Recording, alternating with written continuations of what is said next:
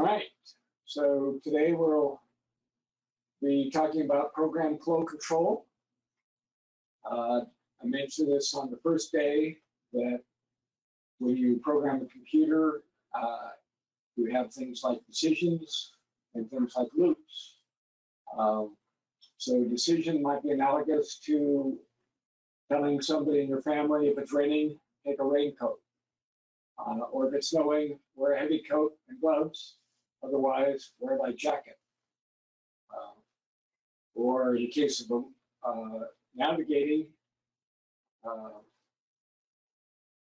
if the street name is Elm Street, turn left. Or if you're in a traffic circle, looping around and around, keep going until you see the proper exit and then exit. So programming a robot is partly about teaching it how to make those decisions based on things like sensors.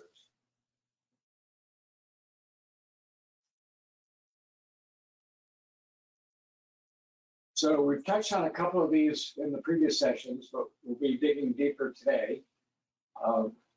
Wait allows you to say that the program should wait until something happens. If the robot is already in motion because you turn the motor on, telling the program to wait will not stop the program if you turn on one or more motors. It tells the program to wait. And there's a couple of different variations on wait we'll look at.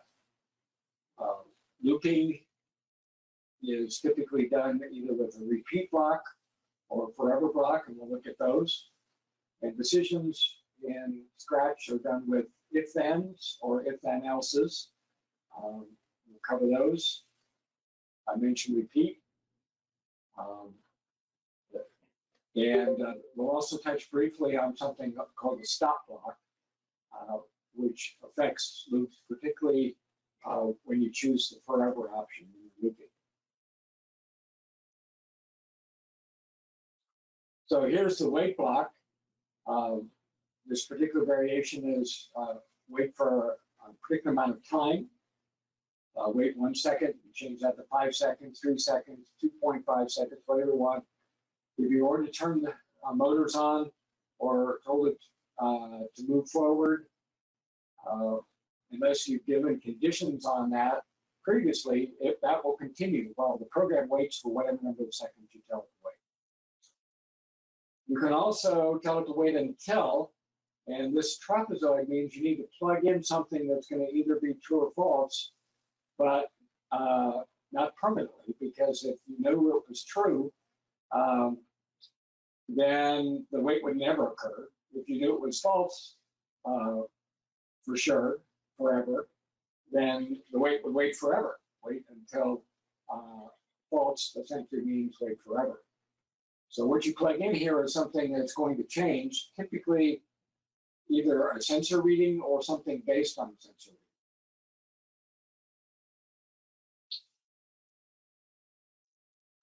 So here's an example program. When the program starts, set the movement speed for the axles that are driving the wheels to 20%. Set the motors to B plus C, which means we're going to be using B and C motors to drive the robot forward. That means we've got those two motors plugged in to the B socket and the C socket, or also called ports. And we're going to tell it that we think our wheels are 3 inches in circumference, so each time those motors rotate, they're going to cause the robot to travel 3 inches. Then we tell it to start moving. And it's going to keep moving until we tell it to do otherwise, but we tell it the program to wait for 5.5 seconds. And then we tell it to stop moving. So that means the robot moved for 5.5 seconds. Then we wait for 10 seconds for some reason. And then we change the movement speed to 40%. And we tell the robot to start moving, but not straight ahead, to make a curved right turn. And after it's done that, we tell it to move 1 inch. again in a right turn. And then we tell it to start moving. So these are kind of redundant. I don't think we do all three of those things. I need to make this a more realistic example. And then we tell it to, since it started moving, we want it to keep it moving. So we tell the program to wait until the color sensor plugged into port A sees black, which probably means the color sensor is pointing down at the map, and we're looking for a black stripe on the map. And when that happens, the program will go on, perhaps stopping the motor or changing the speed or the direction of the motor.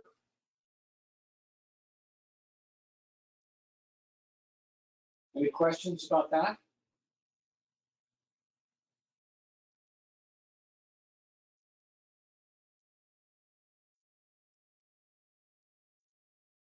So there's no block in Scratch called loop, but there are blocks that cause loops. One is called a repeat. And you can think of it like a traffic circle, although most traffic circles, by their nature, have multiple exits. A Scratch loop has a single exit, and you tell it when it should exit by specifying the condition for exit. If you give it a condition that's never going to occur, it will loop forever. And if the robot is moving, that means the robot will move until it runs into something. Another loop block is called repeat. And one version of the repeat is for a particular number of times. So in this first block, you would insert other blocks that would tell the robot to do things, and it would do those things 10 times in a row. Might be analogous to telling a child that's been noisy in class to write on the whiteboard, "I will be quiet," 10 times. The forever block loops forever unless another block, which is called a stop block, causes it to stop looping, and we'll touch on stop blocks a bit later. Another way to get a forever loop to stop is to reach out and push the stop button on the robot. In a competition, that might cost some bonus points, but might be worth it in some circumstances. If the robot has made some major points and now needs to come back to home base to be sent out on more missions.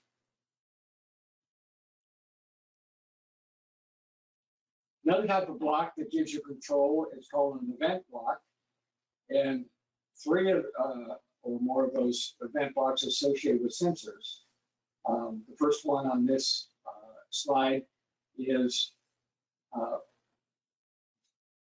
the bricks or the blocks that are plugged into this and are therefore stacked just below it shall be executed when the color sensor plugged into port A sees red.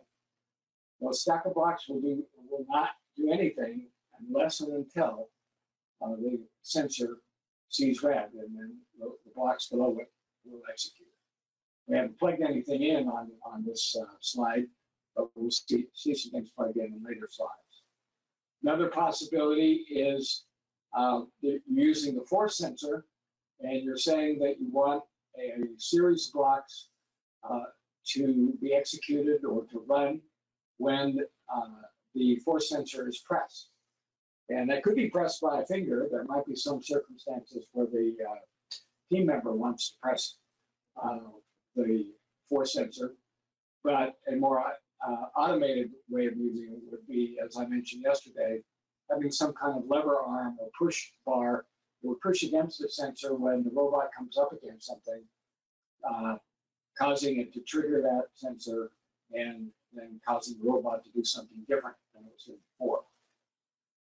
The third example here is the icon referring to the ultrasonic or distance sensor, and we're pretending that it's also plugged into A. If you were using all three of these sensors, you definitely have them plugged into different ports.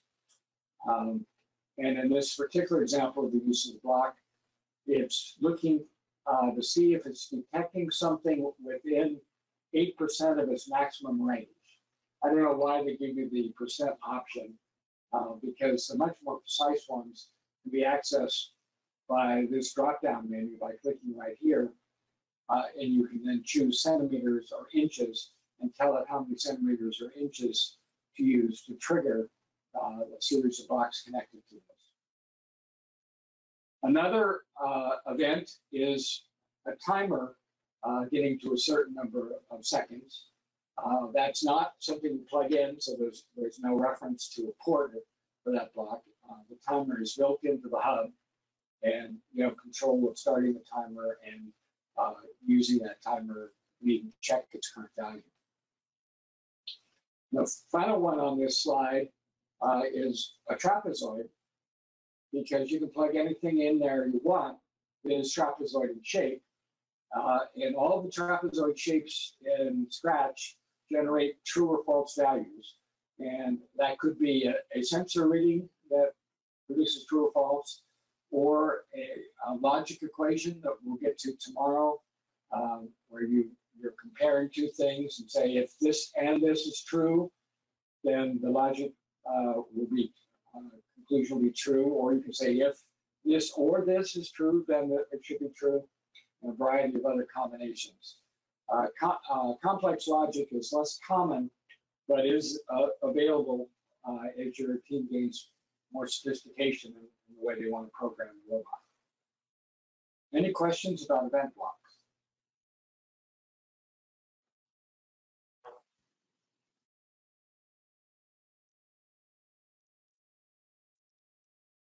So we talked about most of these. Next, we're going to talk about the stop block.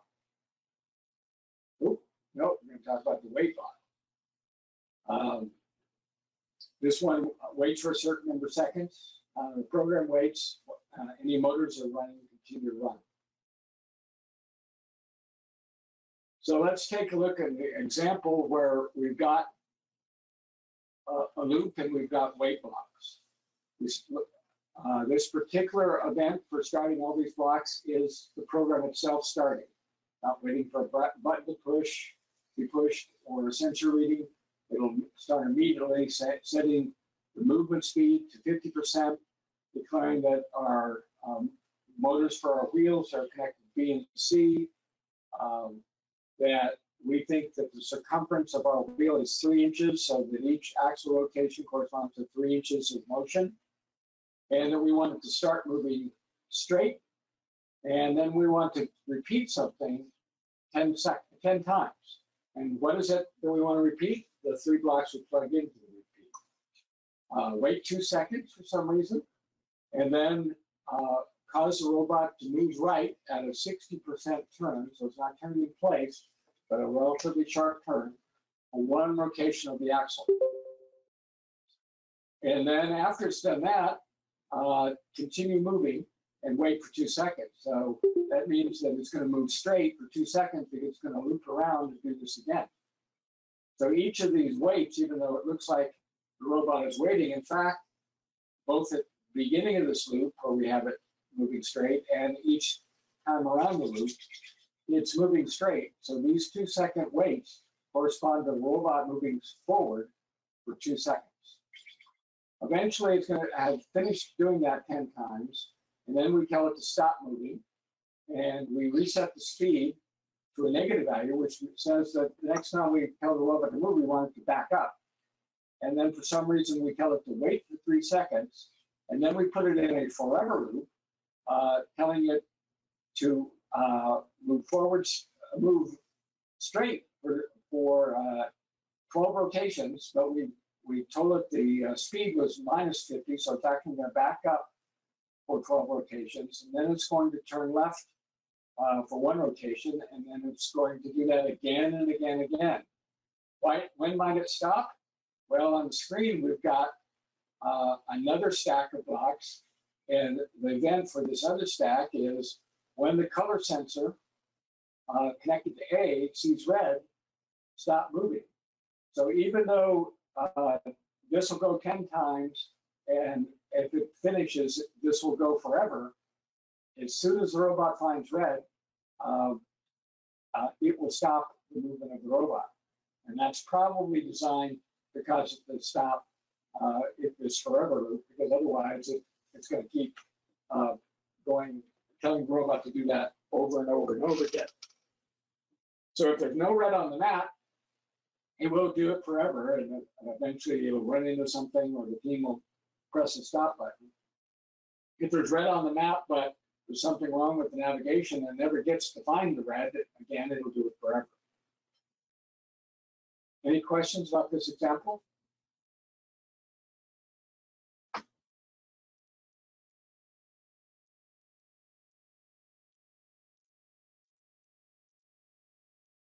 So the next control flow block is the if then else. The simpler the true is the if then. It basically says if a particular true false statement is true, then do the blocks that are plugged in to that block. And what could go in there could be a sensor block that's a trapezoid that generates true or false, or it could be something more complicated. And if it's false at the time this block is executed, then whatever's in here will not be executed. It will go on to whatever's plugged in below that block. A slightly more complicated version of that is if condition, then do what's in this gap, what you plug into that gap. Otherwise, do what you plug in to this gap. So this would be like Monday when I mentioned, if you've got baking powder, then put in 1 teaspoon. Else, put in a half a teaspoon of cream of tartar powder and half a teaspoon of baking soda. Obviously, that's not the robot, but an analogy. Questions about if and if then else? I have a question from the previous slide. That interruption, when you see red stop moving, that's not connected to the rest of the flow anywhere. So does that apply for the entire program, or is there a way to tell it that that only applies during the forever loop or something like that?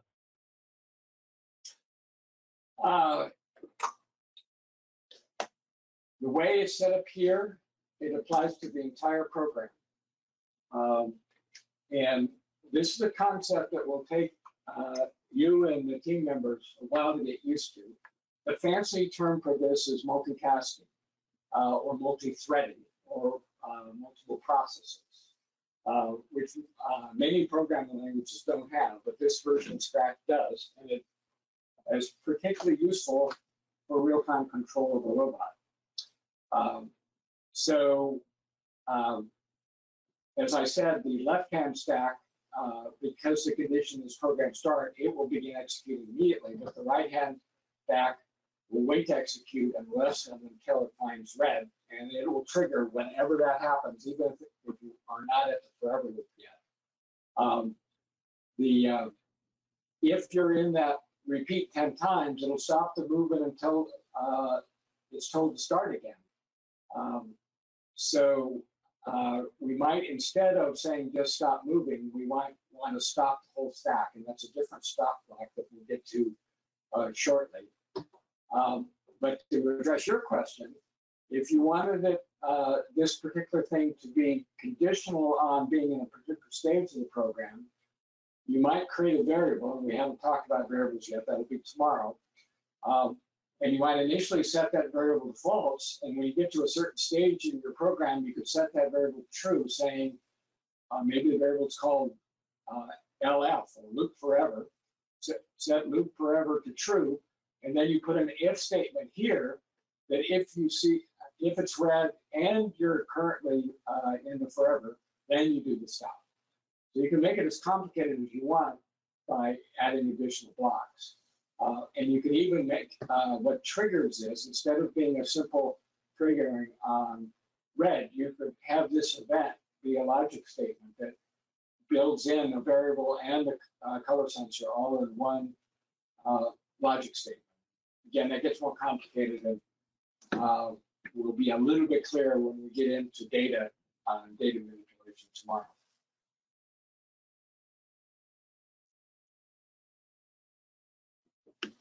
So here's an example of using the if statement. It starts out again, setting the speed to 50%, saying the motors are connected to B and C, that one rotation is 3 inches, and that we want it to start moving. This time we're going to repeat 50 times, but each of those 50 times we're going to be checking if we're over red. If we're over red, we want it to slow down to 10% speed. If we're not over red, we want it to go at 50% speed.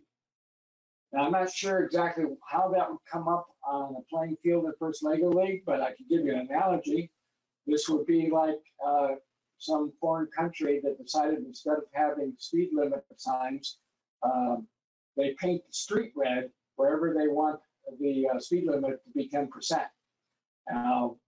And maybe that's in an autonomous cars in the future, where maybe the cars can't always read the street signs. Maybe the streets will be colored to teach the autonomous cars what the speed limit is.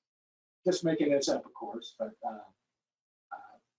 there might be some case that would be similar to this, where maybe you're approaching a wall and you know there's a red stripe before the wall, so you want to slow down and start using the distance sensor to determine when they actually stop.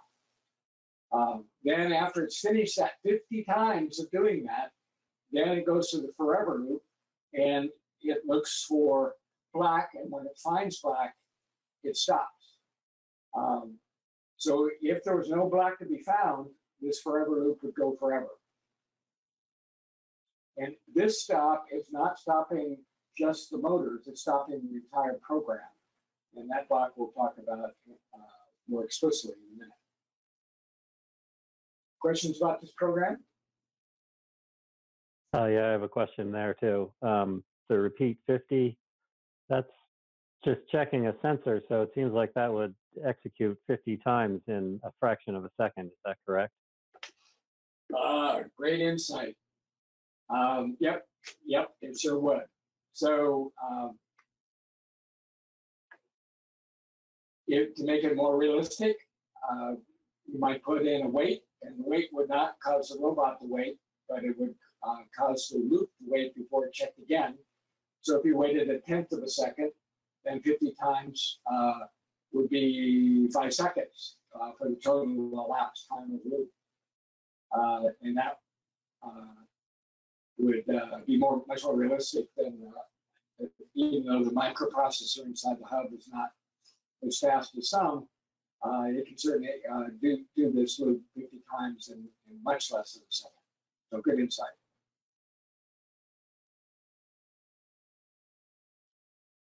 So I mentioned that we can put a logic statement in some blocks, and this is not the event block, this is the repeat block. You can tell it, instead of looping for a specific number of times or for a forever, that you want it to repeat until a particular condition occurs.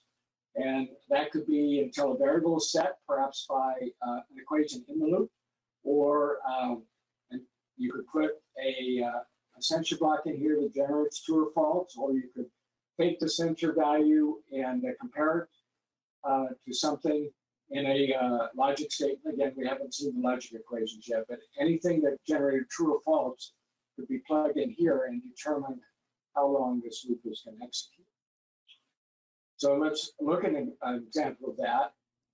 One of the blocks that's associated with the color sensor is a true-false block, and it's got that trapezoid shape, and we're basically saying we want this loop to repeat until the color sensor plugged into A detects red.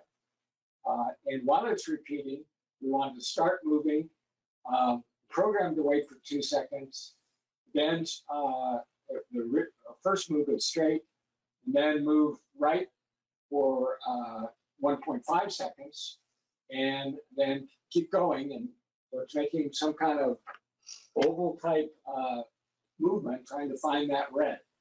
Again, would that be exactly useful on any one map? Well, not that I know of, but I suppose we could design a map that could use something like this to find red and then do something when it found it.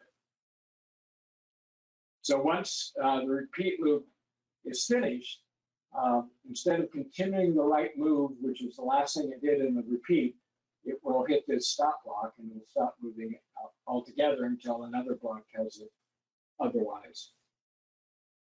Questions about this example?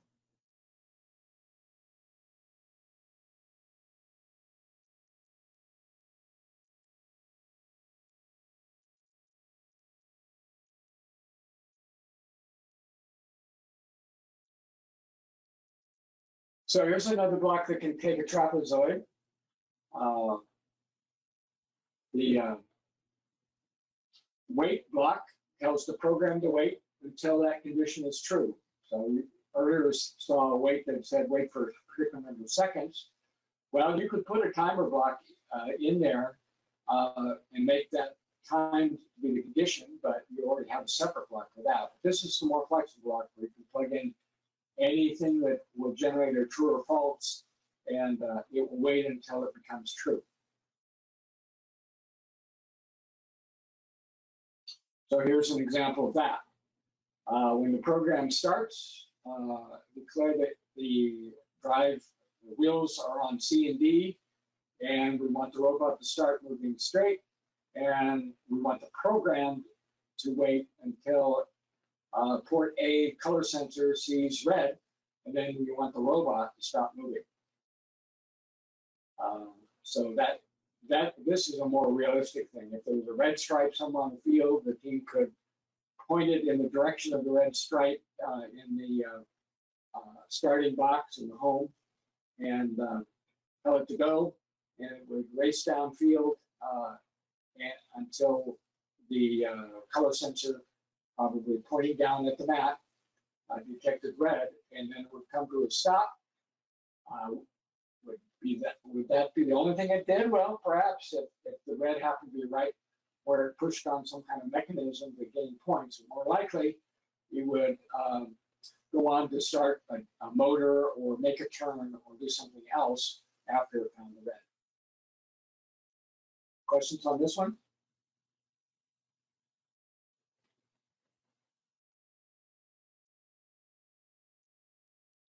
So I've been promising to talk about stop. This is not stopping the motor. This is stopping the stacks of blocks in the program. And we already saw one example of that even before I described this. If we're running a particular stack of blocks, but we know that our program has other stacks, and we want those other stacks to stop on a certain condition, the stack of blocks that we're programming at the moment might have an if statement, and if a certain condition occurs, it would, in the then part of the if, it would have the stop block to stop all the other stacks. Another possibility is the block that gives you three choices. The one that's shown here is stop and exit the program, which means absolutely everything, no matter how many stacks of blocks you have, will stop and the program will be done until the team selects a different program, or maybe the same one again and tells it to go. But you have two other choices. You can say stop all stacks, but since you didn't execute, that kind of raises the question, what happens next? Well, if there's another stack of blocks that can be keyed on a condition, then there's a chance that that will still happen and that set of blocks will run. But other than that subtlety, stopping all the stacks, given that this block doesn't have anything that can plug into it, it doesn't have a place right here to plug in other blocks, that must mean that this stack is done. And so we need either it's equivalent to stop and exit, or there's some other stack of blocks that is still could be run based on an event that has possibility of occurring. A more realistic example would be we want to stop this stack because its finish what it's doing. It needed to do something when it detected red, needed to do something when the distance sensor detected a certain distance, or some other condition. And now this stack of blocks is finished, so we put in a stop, we stop the stack. Now, the default for a stack of blocks is if you get to the bottom and there's no more blocks, then the stack is done. So why would you need stop this stack? Well, you might have it in a loop where if you exited the loop, you would get to the bottom of the stack of the blocks and it would implicitly stop. But you may need an explicit stop in a loop under a certain condition. You want to stop the program even before it gets to the end. So those are more unusual for more sophisticated, complex situations. And so I wouldn't recommend that you put this block into the team's bag of tricks on day one. But you might want to add it to the mix as the season goes on, or if they ask you a question and like, is there a way of getting this program to stop? Well, you can answer those kind of questions as long as you don't personally write the program. Questions about this slide?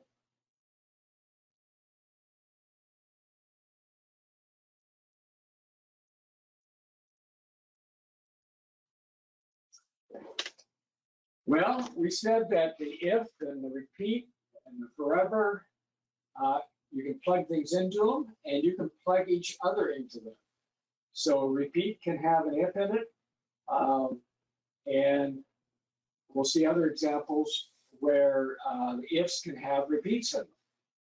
So this particular program doesn't do anything because we've just plugged in these flow controls and we haven't given the robot anything to do. But you can imagine that in the if case, we would plug in a condition and then we tell the robot to do something. And down here in this repeat, we would have it do something in this if case, and down here would wait for something.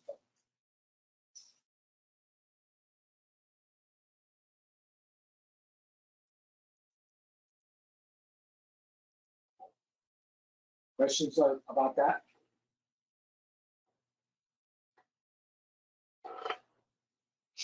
So here's an example that's a little bit more realistic. The robot is told its movement speed should be 50%, and the program is informed that the wheels are plugged into B and C, the wheel motors, and that we should assume that the circumference of the wheels is 3 inches, and we tell it to start moving straight. And then this loop goes on forever, except that it's got stops in it, but these are stop moving, and so this program will continue, but the robot will stop under certain circumstances.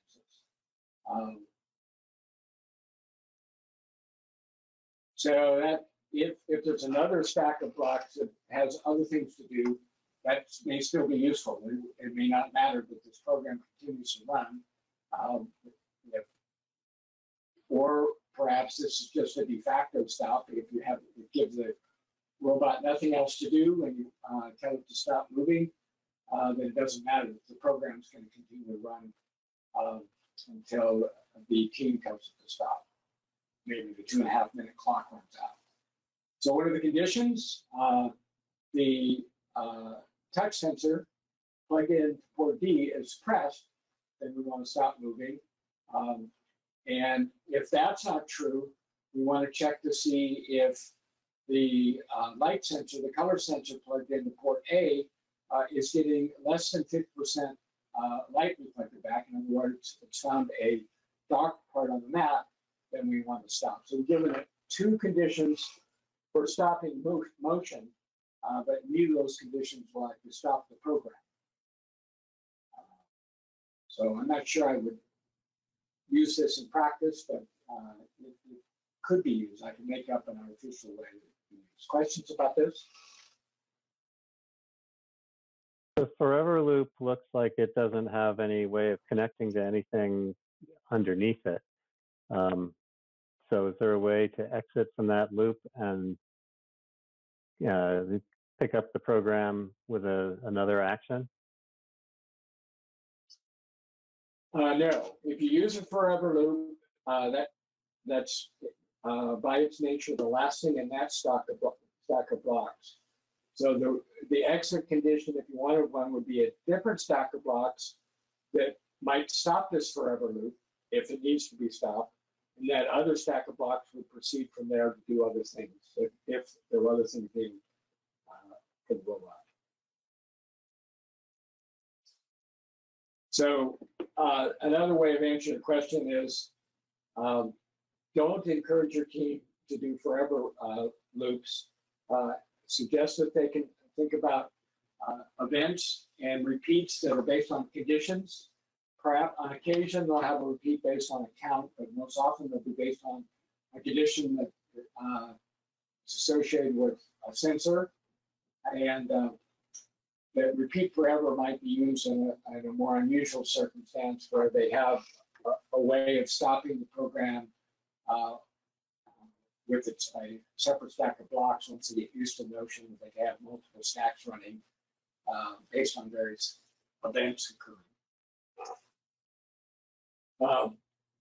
There's a trade-off here in that I argued that multitasking, having multiple stacks based on different events is a powerful way of getting real-time control of the robot, but it's not something that we run into in everyday life, but you could make up an analogy for the kids to think about. A toddler, if you ask them to pick up the ball, they're going to use both hands. An athlete can be told to dribble the ball with the right hand, block with the left hand, and run down court at the same time. So humans are capable of multitasking, although it's a more sophisticated motion. It takes more practice, more thinking to do well.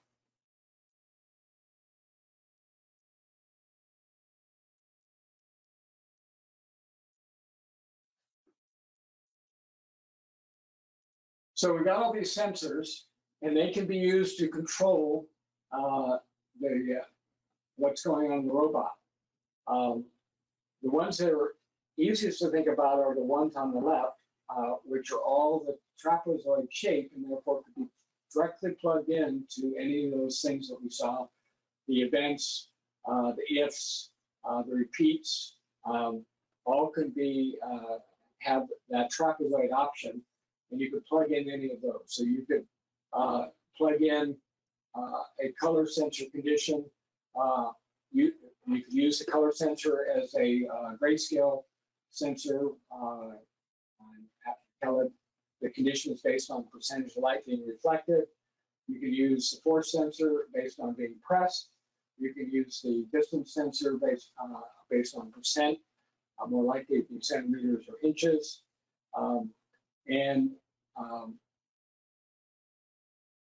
The gyro built into the spike prime can also be used to detect the yes/no condition of, is the front of the robot tilted up, or is the robot being shaken? Those would be pretty unusual things to do in programming a robot, but the gyro built into the spike prime is pretty sophisticated. So in addition to the relatively routine thing of using the gyro control a yaw turn, a left-right turn, you can ask it whether it's currently up, and there's a drop-down menu that I can show you if we have time. Other conditions that you can ask the gyro to report on yes or no. The blocks on the right, because they're oval or rounded, return values, and they would need to, in order to affect a decision by the robot, they need to go in some kind of formula or equation, and we'll be getting into that tomorrow, and we'll see a variety of blocks that take ovals, but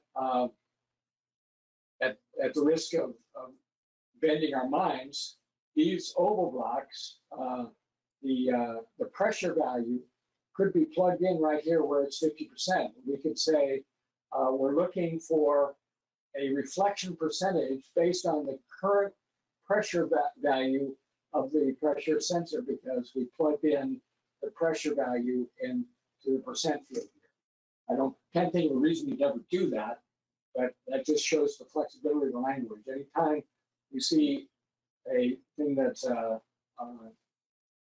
oval that's almost circular in a block, you can plug in any of the oval blocks there because it's looking for a number.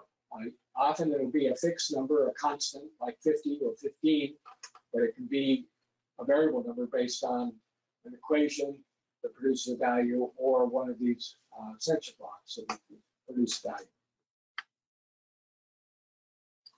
Questions about that?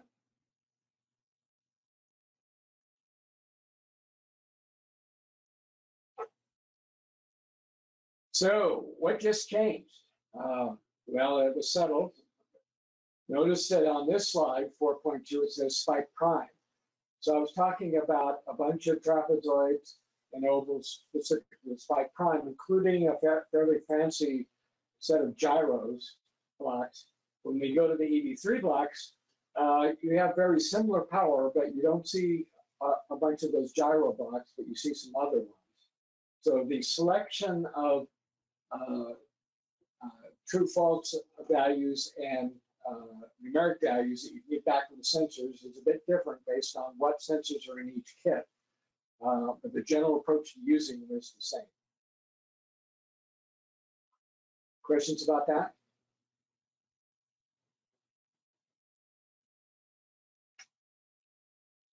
So we're going to get into data tomorrow, but this is a foreshadow that you have logic equations, logic operators that can take other logic values.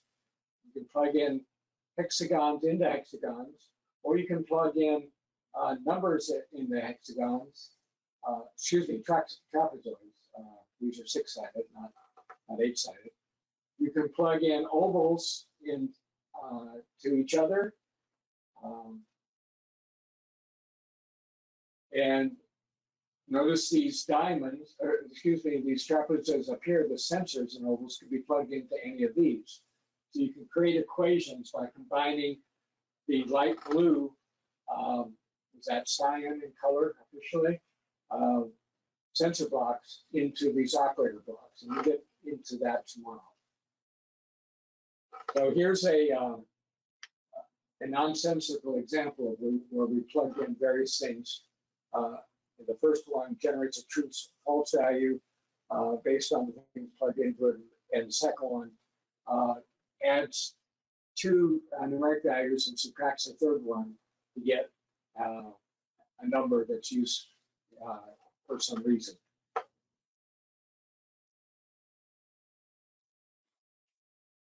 So this homework has two thought questions and then an actual hands-on exercise.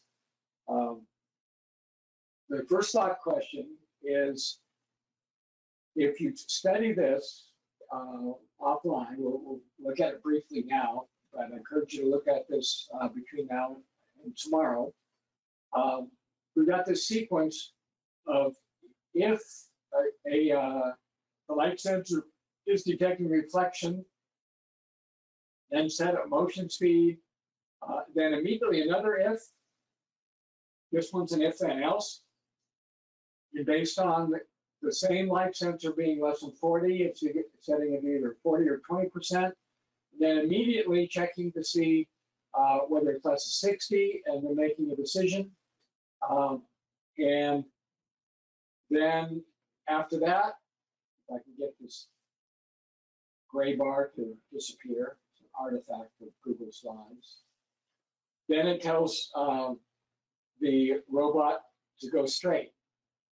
So I'll help you on this. My interpretation of this sequence is, yes, it will do those first two ifs, but it will do them lickety-split.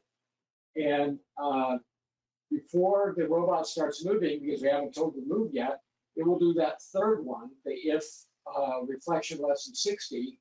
That third one will set the movement speed to either 60 or 30, and that will be the one that counts for that motion block. And the first two will be a little bit of work for with no consequence because they're overridden by the third if then else that sets the speed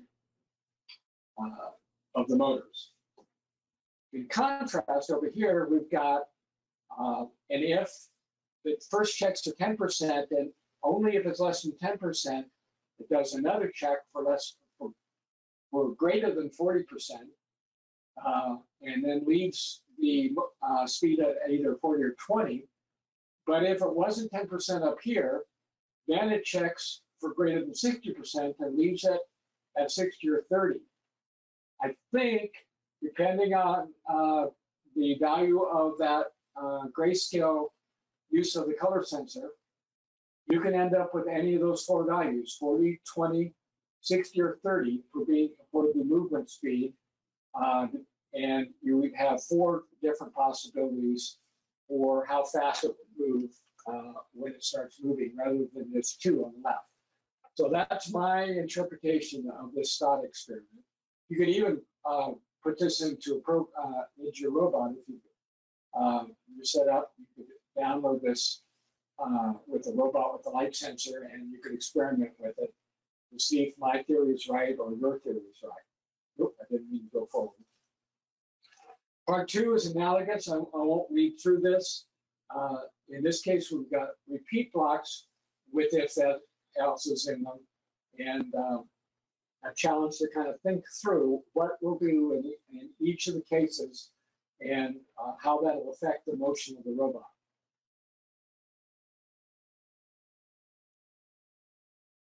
The third part of the homework assignment is more hands-on to actually at least think about how you would program the robot to do these series of steps, and ideally actually create such a program and download it into your robot and see it in action. Now, are we done 12 minutes ahead? Not really. I thought we might get here before we're at 5 o'clock. So I wanted to foreshadow what we're going to do tomorrow.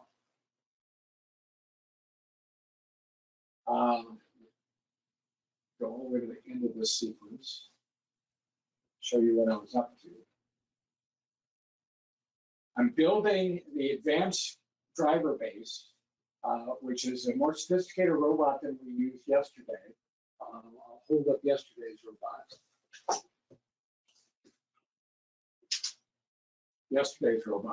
What I'm building is about twice as big, still has the same hub, it uses bigger wheels and has more room for mounting sensors. And it actually will have two color sensors.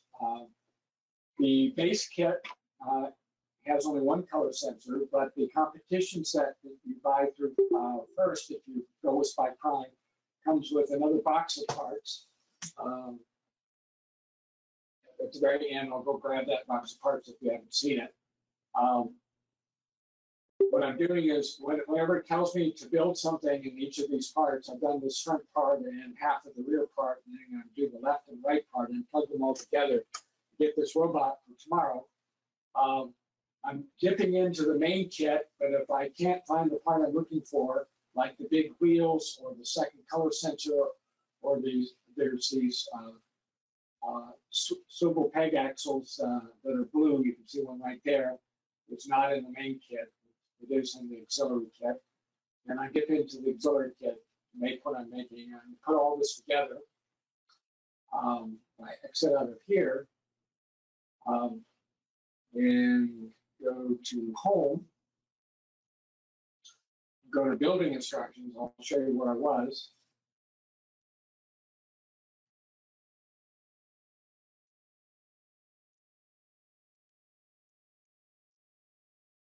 I'm building advanced driving base assembly. And all those four things go together to make this one robot that we'll be using tomorrow. And we'll be using a lesson, which we're going to preview now. It's in this same yellow group of lessons, the competition ready, but you scroll quite a bit down.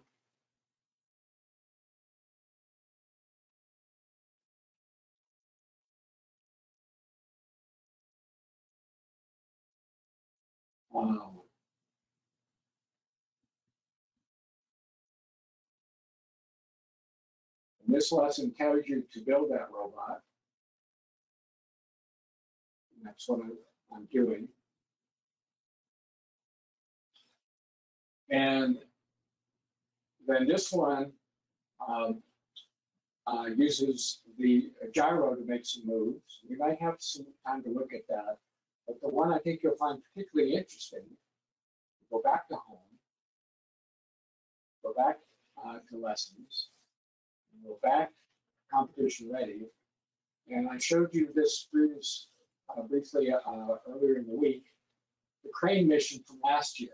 And I think if you download the latest version, instead of the crane mission from last year, it'll have one of the missions from this year with a suggested solution. But I don't want to get ahead of the game. I don't have the map for this season, but I do have the map for last season. So we'll be doing this mission tomorrow.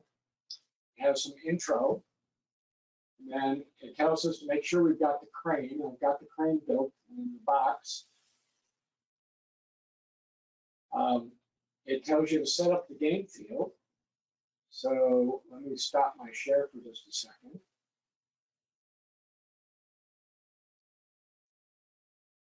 And change my webcam. Bear with me.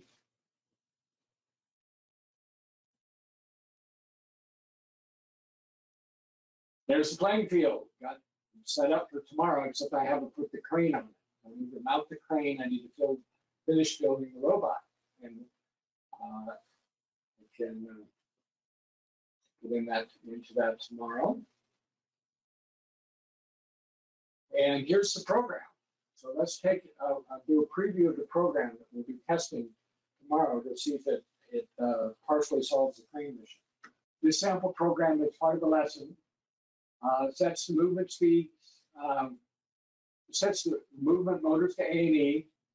The circumference, it says to assume they're 27.63 centimeters in circumference to both wheels, and sets the movement speed of 30. There's a third motor that's plugged into D that it sets its speed to 30% and wiggles that motor by telling it to go counterclockwise 1 second and clockwise 70 degrees. Then it moves the robot itself forward for 40 centimeters. And the comment says that should put it over the black line. And then it repeats this loop until the color sensor detects that the reflection is less than 50%, which maybe means it left the black line. Let's see what the comment says. It says part 2, follow the line until the right color sensor detects the color black. Okay, so it's less than 45%. It deems that to be black. And meanwhile, while it's the right color sensor is not found black, the left color sensor is looking for black itself. And anytime it sees black, it turns right by giving the left motor 25% power and the right motor 5% power. And then when it no longer sees black with the left sensor, it turns left by giving the left motor 5%, the right motor 25%. So it's going to be wiggling along the left edge of the black stripe until the right sensor sees black, and then it needs to go on to part 3. Part 3 says stop moving and turn the actuator that's connected to motor D by 50 degrees. Wait 1 second and then turn it counterclockwise by 50 degrees. And then it says set the speed to negative 75% and turn left for 2.5 rotations. What do the comments say? It says The blue blocks here are going to activate the crane by lifting the arm for long enough. And part 4 is to drive back to home base. So will it actually accomplish the crane mission with this program? We'll find out tomorrow.